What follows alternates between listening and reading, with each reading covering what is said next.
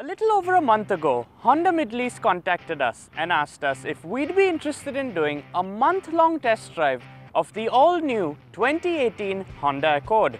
So basically what we did is, we jumped onto Instagram, put up a poll for you guys, and a whopping 76% said yes for a long-term test drive. You asked for it, and here we have it. But this is not a normal long-term test drive. We've decided to highlight 4 key aspects over the next 4 weeks. With the spike in petrol prices being a hot topic for discussion, let's start with fuel economy. Scissors. I win, I drive. Go.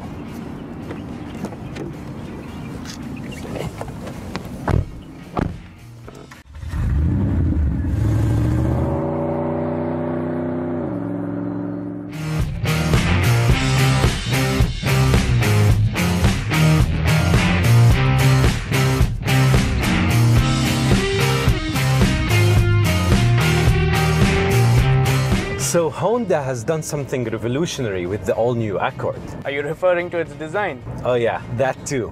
What I'm speaking about is what they did under the hood. Turbos! Yes, exactly. Say goodbye to the 2.4 naturally aspirated and say hello to a 1.5 turbocharged engine. That means less weight, and this engine still produces 15 Newton meters of torque, more than the 2.4. Let me show you what that means.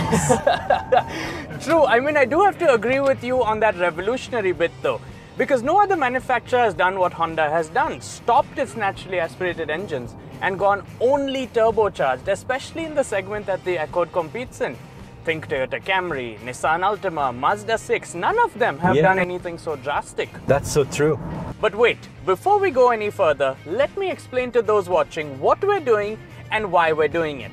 In a nutshell, we're trying to find out if this new Accord with its smaller turbocharged engine is more fuel efficient from the previous model, and if so, by how much? Exactly. And let me tell you what makes this fair. Mr. Leadfoot here looks for any and every opportunity to floor the accelerator pedal. He also lives a lot closer to the office, meaning he faces more city traffic.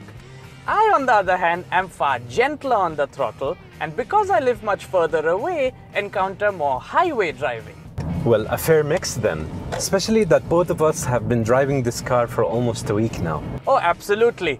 Our average fuel economy figure is as real world figures get. So let me scroll through the menu and tell you what we're averaging. Wait, I need to give you the figure we need to beat first. Oh, okay, yeah. Okay, are you ready? Yes. Drum roll. What is it?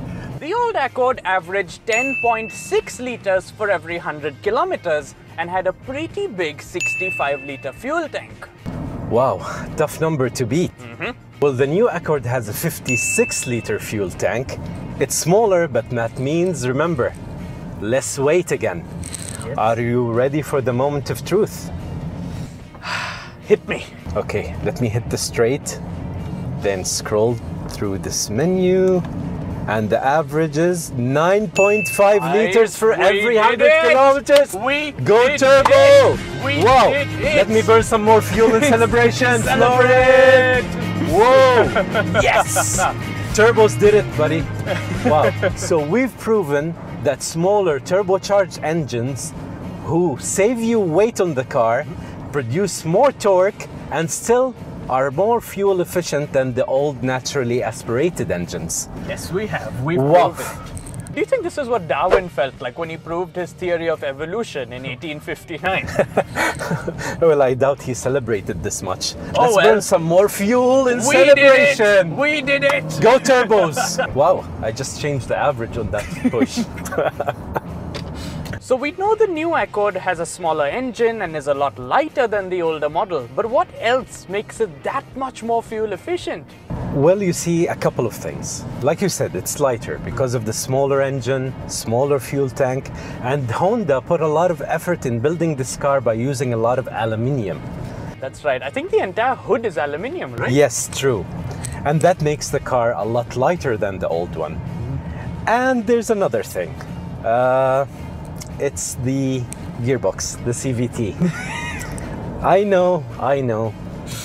You know me, I don't like them that much. I bash on them in my reviews, and I still don't like this groaning noise you get from this rubber band effect they make.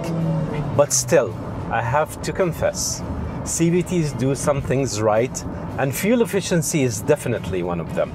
Well then, there you have it.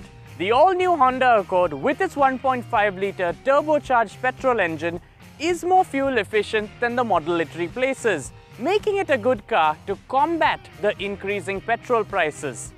Thanks for watching, and stay tuned for next week's episode, in which we'll be covering another interesting aspect of this Japanese family sedan. Yalla, we'll see you next week. Bye.